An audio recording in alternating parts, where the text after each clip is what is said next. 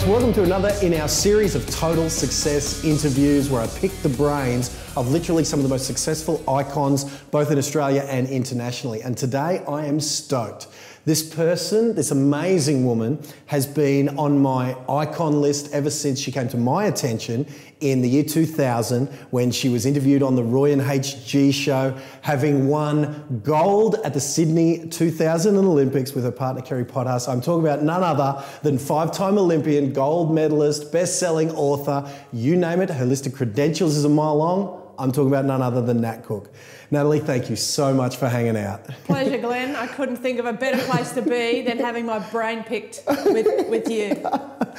Well, I tell you, I'm a little bit fanboy right now, right? So you got to forgive me. But you came to my attention on Roy and HG show when you'd won the thing at the Gold in Sydney.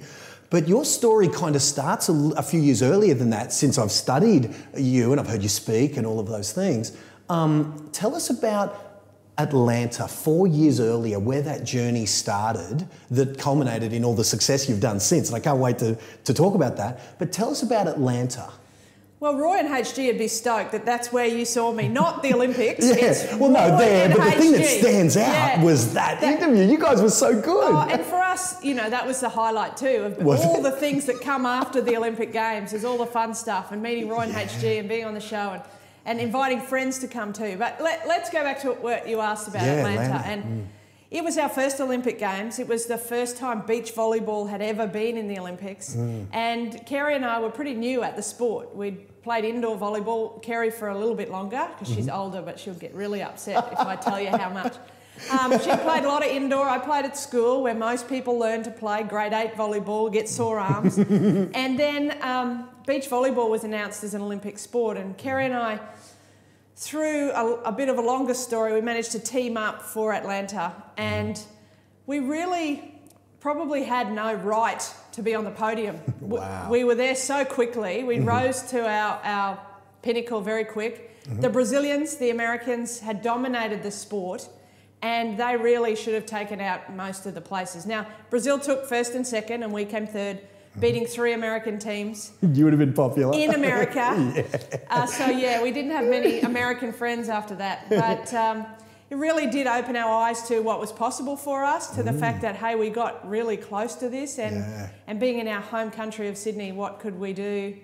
So winning an Olympic bronze medal, you think you're going to be famous, but no one cares. As a friend of mine, Keurig, who's also going to be at the Total Success Summit, said to me when I first met Keurig, he said, no one remembers who comes second or third at the Olympics. Oh, and you're sitting there in an audience going, he's talking about me, that bugger. Exactly, that's exactly. And I went up to him and I said, hi, Mr. Ashley, I'm Natalie Cook. You won't remember me because I came third at the Olympics. Oh, really? And that's how our relationship started, and it was a fairy tale from then on. Wow. So tell us about the journey then of what changed, because we'll talk about maybe some of the application of what you learned in those 4 years, how you applied that in the moment there in Sydney. But what were some of the tools and tactics that you had to change from being a bronze medalist, you had 4 years to do so, to being a gold medalist? Well, if I could put it simply, it was learning how to stop throwing tantrums when things didn't go right. Really? You know, like you train so hard and you have this picture in your head of perfection, and if you name one person where it's been perfect, oh goodness, you know, that's not going to happen. Let's both learn from them. Yeah, let's go rub their shoulders but it really, you know, you train so hard, you work so hard, you think it's going to go to plan, and when it doesn't, as a bronze medalist, I personally would get really upset, you know, and you'd go into this downward, or I would go into this downward spiral, and I found it really difficult to pull myself out. Whereas the biggest change then was, you know, focusing on what comes next rather than what happened before, and moving on to the next play, so that there was no time for the spiral to happen. And it was just clean slate, clean slate, clean slate.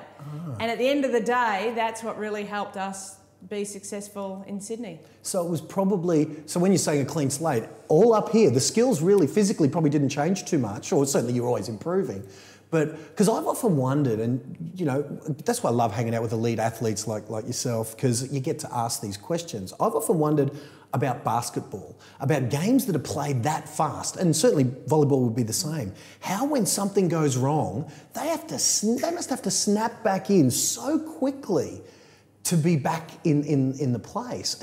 Is there a technique that you learned how to snap back on so that you can just reset? Because for me, when something goes wrong, literally, you could set a stopwatch and it'd go for days sometimes, where I'm still, oh, that bloody thing went wrong, whatever that happens to be. Absolutely. Is there a technique that's transferable that you were taught, or did you just have something that was untapped, that you already had a skill that is kind of inherent in elite sports people? No skill. It's trained. It's all trained. Patience is trained, and focus is trained. You know, putting your attention onto things, deliberate focus, deliberate concentration. So the skills probably came from Keurig. Definitely came from Keurig. In physical anchoring, you know, a lot of when whether it's a clap to clear or a click, or I'd play with my ring, and it just sent signals to the brain like, you know, next. And in the beginning it was more like, you know, stop it, but stop it doesn't really help you, because if you stop it, then what? Yeah. You know, it was always about what's going to happen next, and it's a shift totally up here. Had nothing to do with our physical skill. And on paper, our physical skill probably shouldn't have won us an Olympic. We weren't that good. Wow. Say that on camera. We weren't that technically sound, but we were so strong here, and between Kerry and I, and our belief in what we were doing, our purpose for why we were doing it, and that we just got on with the next thing. Whereas we could see our Brazilian opponents really, like, their shoulders would drop, the weight of the world was on them. Actually, that's another strategy, is posture. It's all about that. For me, I use the superhero posture. Superman never lets the ball hit the ground. So I would often play feeling like Superman, flying like Superman, jumping like Superman, using the superhero archetype when I played. So wow, it's interesting when you talk about your posture was good, you had some physical anchors, because I remember watching those, and I didn't know there was a strategy involved at the time, where you were very animated and physical, and this is in the gold medal match, where you're ramping up the crowd and you're very animated is the word I would choose. Is that kind of that physical kind of anchoring that you talk about? Yeah, and again, I think everyone's different. So Kerry was really narrow focused. She was like laser focused. Whereas for me, I needed to build in the story of the whole stadium, and not just the stadium, but everybody watching at home. And it was like orchestrating the energy. Wow. Because whether it's good energy or bad energy, it's energy. So even when the crowd, Sydney was different, but even when I got a crowd that was hostile, I would ramp them to make them more hostile, because the energy doesn't know whether it's good or bad. Right. So as long as you can tell yourself, trick yourself into thinking that hostile energy is good for you, then it kind of lifted me to a new level. So I loved when 10,000 people at Bondi were on my side, and I was like, woo, egging them all on, and it really helped, you know, the motivation, the energy, the excitement, the animation of the whole show. Wow. And so there was a time where it wasn't all going to plan during that gold medal match. And again, this is what I love about hearing this story, is we can apply that in our world. Like, when stuff's not going well in my business, in our viewers' business, or whatever the case may be, whether that's a business application or a sporting application, there were moments that that you were behind on the points. Did your techniques kind of falter, or was that just the way of the world and it just fell that way and you had to be strong? Like, how was it when it wasn't all going all according to the plan that you'd been so focused on visualising for the last 4 years? Yeah, well, when you play a sport where you've got opposition, you know, a little bit different to swimming or running. Yes, you've got people beside you, but you're running your own race, you're swimming in your own lane. When you're competing against others, they want to win too. Buggers? Yeah, how dare they? They've got plans to stuff your plans. Yeah. So when you really sit down and appreciate that they're trying to expose our weaknesses, we're trying to expose theirs, are our strengths strong enough to do that and hold off an attack from them? And really, you know, there are times where you think, even in that gold medal match, oh shit, it's too far gone. But you'd have to catch yourself because that thought isn't going to help. Yeah. All it does is the tantrum, the rage, the poor me, the victim, all of those frustrations come out. And it's really difficult to dig, set and spike, in our case, versus even business decisions, when we're in a rage. So we really did work very hard on that focus of what's gone is gone. What can I do? How do we make it better? Was a great phrase. Good question. How do we make it better? And I did learn very early on that if you're getting the wrong answer to our skill, our sport, our opposition, business, then you're asking the wrong question. So instead of asking myself, oh, why did that go to shit? Because it'll tell you. Yeah. And then that kind of, I'm just thinking, why did it? That kind of says, well, you're going to get a reason, and the answer doesn't, even the right answer doesn't help. That's right. And the answer is often not what you want to hear. So ask, how do I make it better? And the brain then sorts for the good things that you can do rather than the things that you did wrong. And it's so subtle, you know, it's am I moving towards something or am I moving away from?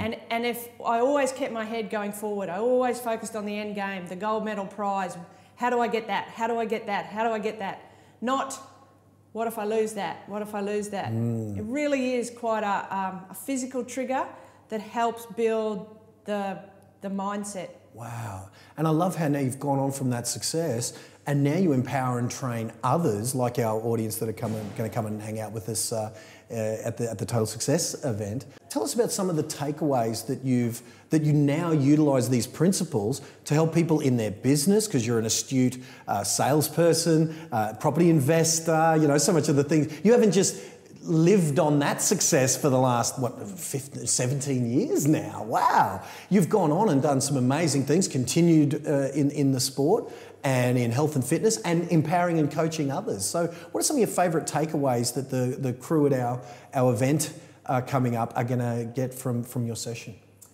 Well, in the session, and it's quite unique, Kerry and I don't usually speak on the same stage. You know, the stage is not normally big enough for both of us. So thank you for providing, you know, it's got to hold Arnie first.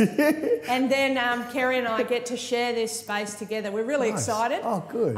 We haven't spoken at an event with Curic Ashley before either. Yeah, I heard this is the first time. It's the first time. So, you know, we're really excited about, Kerry and I will bring some stories of our success. And everyone knows about goal setting, right? It's kind of the buzzword. It's kind of the 101 of business. Yes. Business planning, goal setting. But we're going to bring a whole new spin to that, which has helped us be successful. So you've got to come along to get that spin. I can't wait. I mean, it is that principle that it does sound so almost 101 and cliche. But I tell you, it was me sitting in events like this that had me write down a goal. One of the speakers asked me, something like, what would your goal be if you couldn't fail? Or words to that effect. And I wrote down, have Arnold Schwarzenegger headline at one of my events. Thinking, but at that time, I was given the safety zone. If you couldn't fail, if you weren't afraid. So that's a nice safe place to answer whatever the hell you want. And now but then when I come back to the real world and I thought, oh, okay, well, if I couldn't fail, that's what it'd be. But I can fail, and now only a few years later, that's twice now we've done it. So. High five. And yeah, when you, like you said, when you go into the real world, not only your own brain starts to play tricks, but other people. Very much. So part of what Kerry and I will talk about is that team, you know, the gold medal team you want to put around yourself to help you when the outside forces of realism want to come and cut you off at the knees. Yeah, so, and they're doing it with love in mind, aren't they? They're never doing it, well, rarely would someone close to us be doing it with negative intent. They're probably doing it to protect us in some way, but certainly doesn't help, does it? Protect themselves. So there's perhaps, it's like the crab out of the bucket story and the tall poppy syndrome and come back here, it's safer.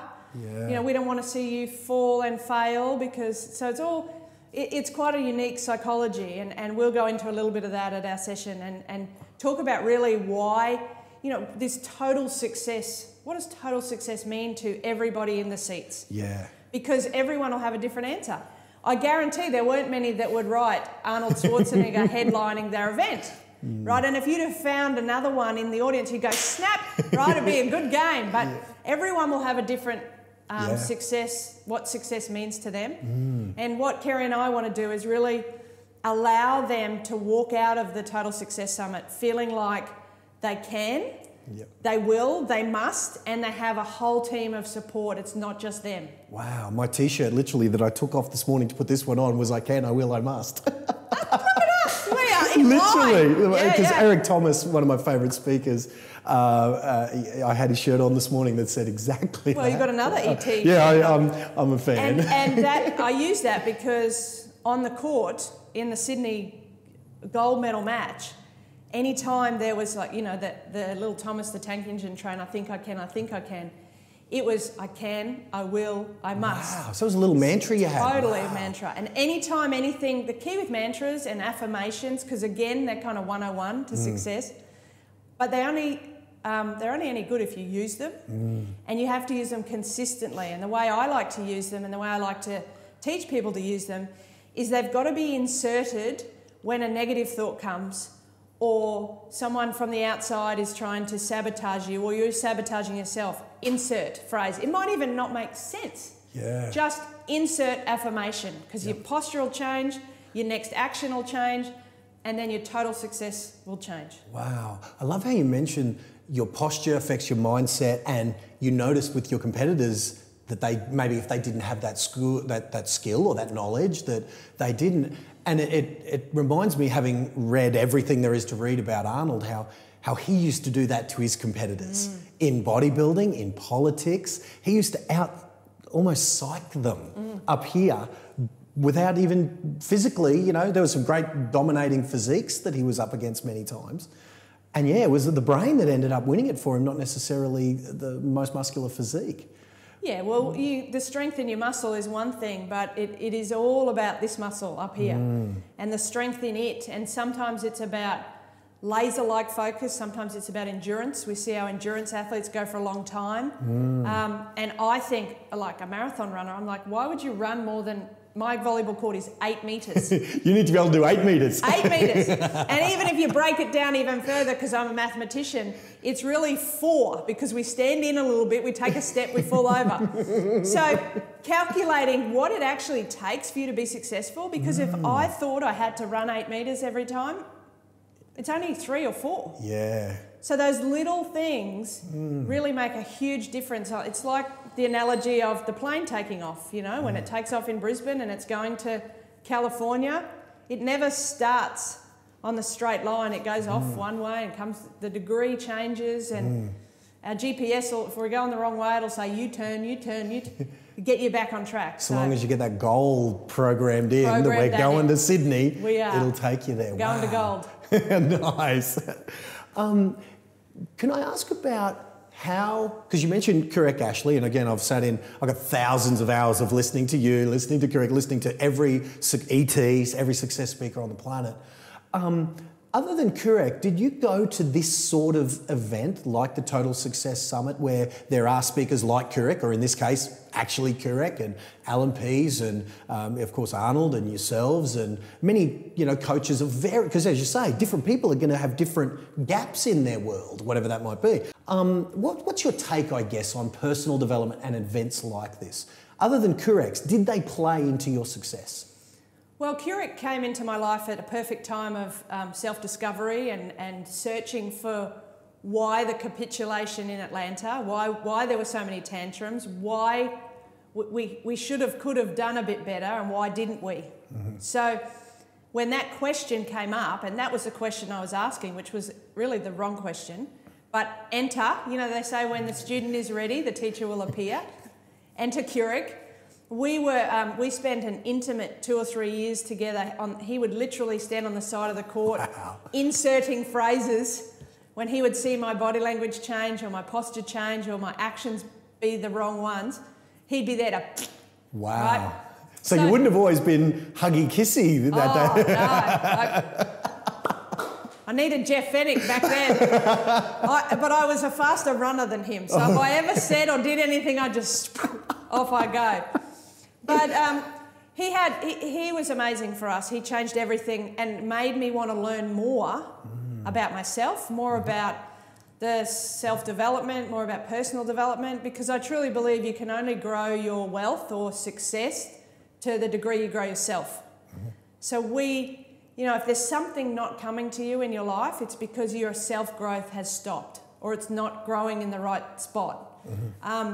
So Keurig got us to Sydney, got us to the gold medal, and then I explored. I went to a few multi-speaker events. I love learning, I love expanding, especially in business, in real estate, in marketing, in learning Facebook, the new world. Definitely. I resisted that for a while. Really? I thought, no, you can't resist it. It's not going to... It is the media now. I mean, it's the game. It's the new game. Yeah. So learn how to play. And ultimately that's it. Learn how to play the game. Sometimes if you want to use basketball, you have to check and block and foul and, that's going to happen in a game. It's never going to go to plan. But if we can learn how to manage our tantrums, we'll do all right. Wow. You're so centered. You've used the word channeled. I don't know if you used it on camera, but before we started speaking, you used the word channeled. I just find it hard to believe there's a tantrum-spitting Nat Cook out there because it's very unfamiliar to the energy you project nowadays. That was a long time ago. Remember 96, where are we? We're 21 years ago. Wow. So that was my youth. You ever going to age? You look the same. Serious. Flattery, I'll get you everywhere. But I was 21. Yeah, I was wow. 21 and my first Olympics. And so imagine the training leading into that was 18, 19, 20. So really tantrums. Yeah, I suppose we're all a bit that way in our teens. Think back, Glenn, to what you were like. Although no, I was a bit of I never knew anything about aspiring to success. All my jobs were fun. I worked at a cinema and a movie theatre, a pinball parlour, a casino. So all my jobs were parties. Then I became a musician. So I had no idea about success. But then when I was 30, I went to a professional development seminar.